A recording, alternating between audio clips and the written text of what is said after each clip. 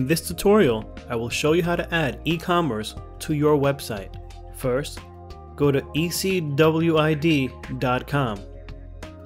Then click Sign Up Now.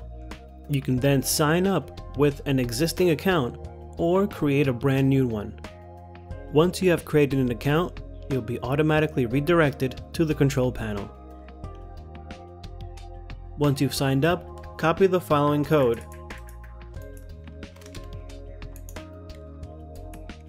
Then log in to your website. Then click Edit under your My Products page. Then scroll down to the HTML editor. Then paste the code inside the HTML editor. Then click Update. Then click Save. OK when prompted. We can now view the live page. Click on View Page. When the page loads, we can now see our products. You can now edit and add your own products to your website. Good luck and thanks for watching.